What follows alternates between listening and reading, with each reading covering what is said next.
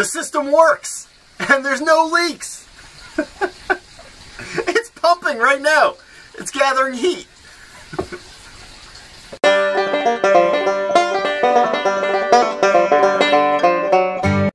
Well, it's time we wrap up this liner. I never did fasten down the corners, and I just want the one fold. I don't want multiple folds inside that, so I want it to be nice and smooth.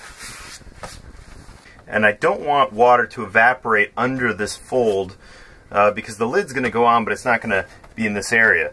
So I'm going to caulk that, and I'm just using some silicone that I have, nothing special.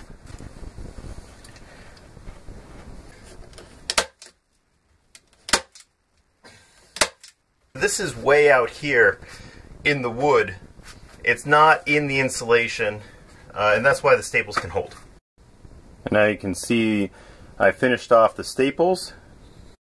Well, this piece of rubber is going to be the lid to the tank to prevent evaporation. And what I've done is I've measured out where the pipes are going to penetrate. So this is going to be like the cold water inlet. Over here is where we're going to draw the water out. And then there's two others. So I am cutting them out now, and then I'll roll this up and bring it down to the crawl space.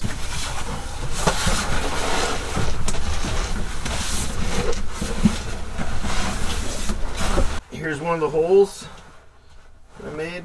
Well, it looks like I made the hole big. Not sure, I'll tape it up with something.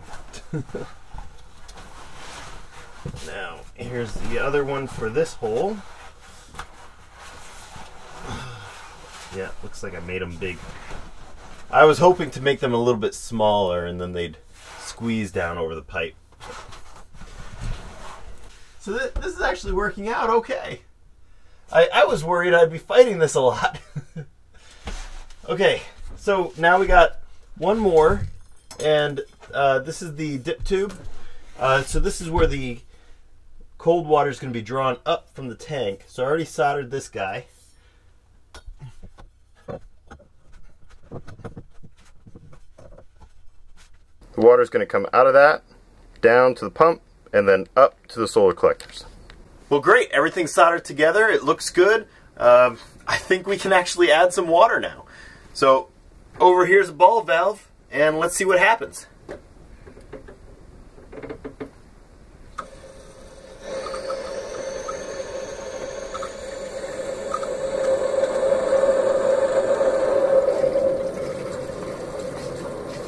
There it is. That's the dip tube. It's working. It's filling the system. I put this pipe in on this side because I wanted to make sure that I could prime the pump. This particular circulator pump cannot draw water up. Now, water should stay in the dip tube, this U section, even though this will be above the water line.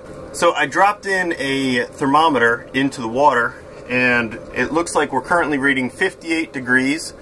Over here is the controller, and it's a very simple controller.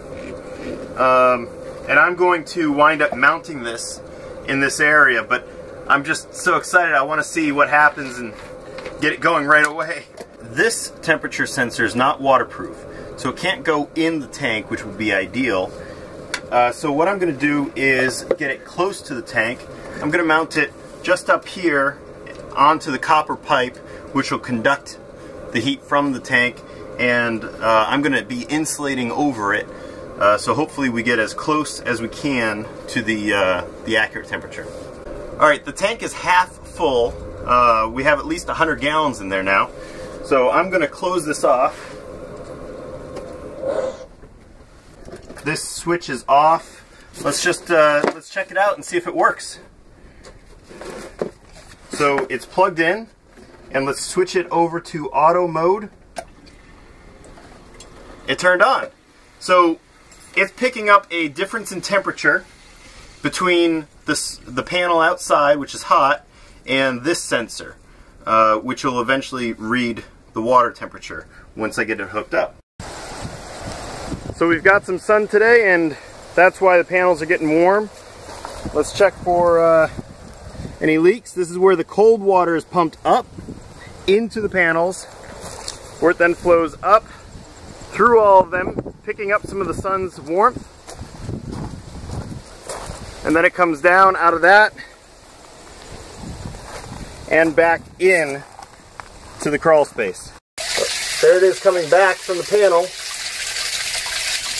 I can see steam coming off of it. That's cool.